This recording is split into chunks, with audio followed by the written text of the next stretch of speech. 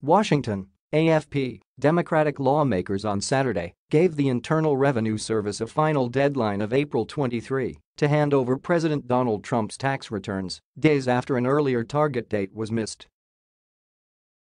"I am aware that concerns have been raised regarding my request and the authority of the committee. Those concerns lack merit," House Ways and Means Committee Chairman Richard Neal said in a letter to IRS Commissioner Charles Rettig.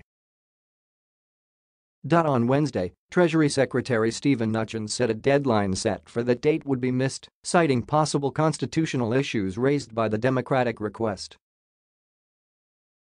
Trump argues that he cannot release his tax returns because they are being audited, but the IRS has said this is no impediment to their release. "It is not the proper function of the IRS, Treasury, or Justice to question or second-guess the motivations of the committee or its reasonable determinations regarding its need for the requested tax returns and return information," Neal said. "Concerns about what the committee may do with the tax returns and return information are baseless." Neal gave the government until 5 p.m. 2100 GMT on April 23 to hand over the tax records.